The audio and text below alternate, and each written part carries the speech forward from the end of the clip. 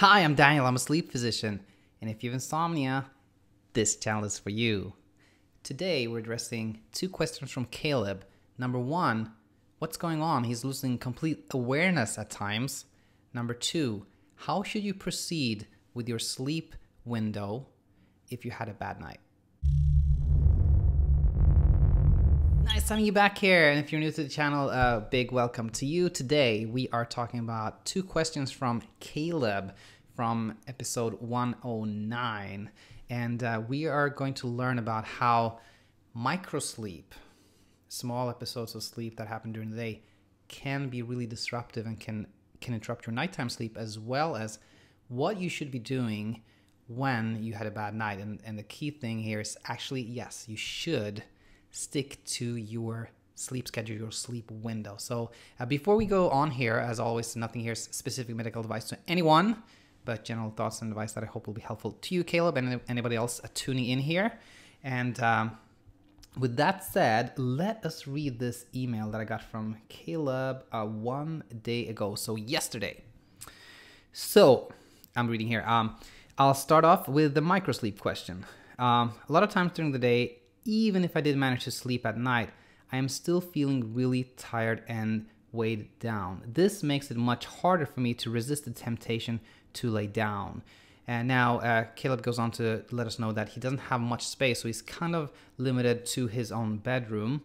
A lot of times I do end up sitting up and laying down in my bed. It is strange because even though I'm tired, I don't feel like I'm to the degree that I will fall asleep. I feel like I can lay down but still manage to stay awake. Not an overwhelming sleepiness.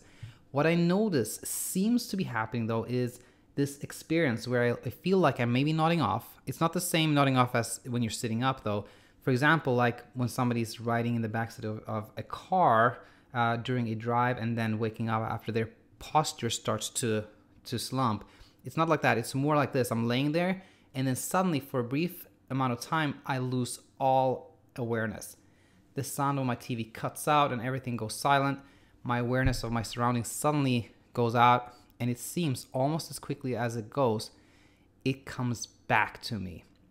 Kind of frightening, eventually scares me enough that it makes me decide to get out of bed. So couple of things here. Firstly, I just want to go back to the first sentence. I still feel really tired and weighed down. Sorry to hear this, obviously, but do know, like, when you have had insomnia for a while, even if it's just like you haven't had that chronic insomnia for years, but even if it's just like you've had insomnia for weeks, still takes a lot of time before things fall into place. We're talking about your sleep drive, like your need for sleep, which you're building up by doing what you're doing, like limiting time in bed, but also like your circadian rhythm.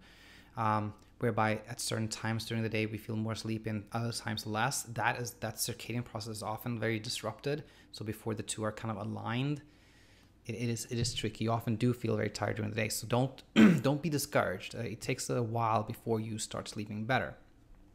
Now, a lot of things I hear is like it's hard to resist the temptation to lie down. You know what I hear a lot about in clinic is people tell me like.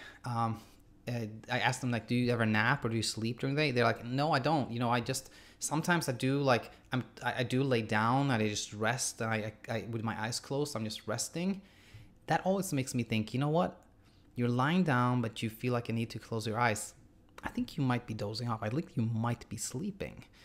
And so keep that in mind. Everyone who's hearing this, like if you're trying to avoid sleeping during the day, then do try to resist the temptation of lying down and closing your eyes. That's kind of a recipe for, brief episodes of sleep, microsleep. Now, going back to, more specifically here, this episode of like losing all awareness, what's that about? Well, this is one of those, like, I can't give medical advice to anyone, but, hearing this, the first thing I think about is you fell asleep.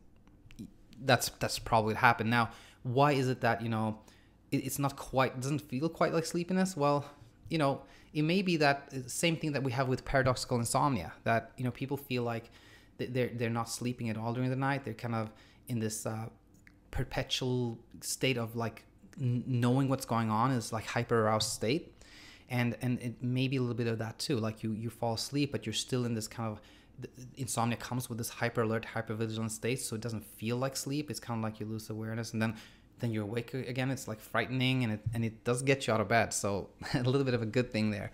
But kind of to answer this question, I think this is micro sleep, and I think as much as possible, good to try to avoid micro sleep because it can disrupt your sleep later on during the day. Two ways of doing that is kind of like just staying on your toes, like really fighting it. That's kind of one strategy. The other strategy is to, try to control it in another way. Like try to actually give yourself an opportunity to sleep in a controlled fashion, meaning saying like, you know what, I'm going to allow myself to take a 25-minute nap or 20-minute nap or 30-minute nap somewhere during the day, and force your daytime sleep into that nap window. Hopefully that will make you feel more refreshed, and then you won't sleep throughout the rest of the day. That's a second strategy. Okay, good. Let's go on to the second part of this email. The second thing I was wondering about is in regards to sleep restriction. In my case, spending only 6 hours in bed. If I spend only that allotted amount of time in bed, I still don't, and I still don't sleep. Should I still force myself to stay awake all night and all day until night? I get scared something bad will happen from me doing this. Completely understand this. And, again, not specific medical advice to anyone, but my general advice when this happens to patients that I see in clinic is this. The first few nights of, limiting time in bed, and the reason you do this, for those of you who are new to this channel, by limiting time in bed and spending more time like completely awake, you increase your sleep drive, so you're more sleepy when you go to bed and you sleep better over time. Well, the first few nights, often very tricky. Often you still have insomnia. You sleep like 3 hours the first night. But yes, you should try to get up in the morning. Keep yourself awake all the way to like your earliest allowed bedtime, and then hopefully night number 2, night number 3, night number 4, or something like that. Things start falling into place. And it's very hard. It's very hard, but that is kind of the technique. That's how it works. And typically, if you stick with it within a week, 2 weeks, 3 weeks, something like that, people typically start feeling much better, sleeping much better. Hope this is helpful to you, Kayleb. And if you have any follow-up questions, please send them to me. Anybody else that has a question regarding sleep, insomnia, anything else, please send me an email at daniel@insomniainsight.co. And I hope to have you back here tomorrow, when we'll talk, by the way, tomorrow we'll talk about like jerky leg movements and muscle twitches and things like that I've gotten a lot of questions about lately. Until then, bye-bye.